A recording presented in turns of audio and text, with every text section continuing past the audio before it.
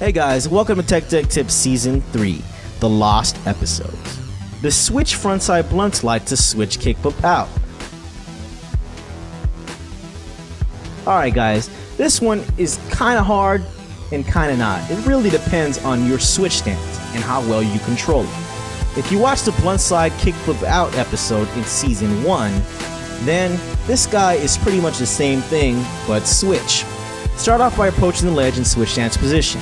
Pop a switch ollie so that you can lock on the switch blunt slide.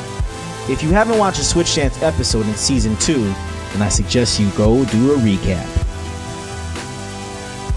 Once you got your switch blunt slide locked on, simply prep your front finger or your middle finger since you're skating switch stance, and set it up so you can maintain a kickflip position.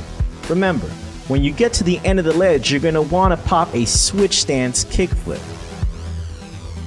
Right when you're ready to switch kickflip, give the board a slight pop while shifting your hand forward and counterclockwise at the same time. Try not to shift it too much because then you will varial flip. You gotta try it a couple times so you can maintain and control a clean switch kickflip off of the blunt slide. This one's gonna take you a while to learn, but trust me, it's worth all the props you'll get for learning it.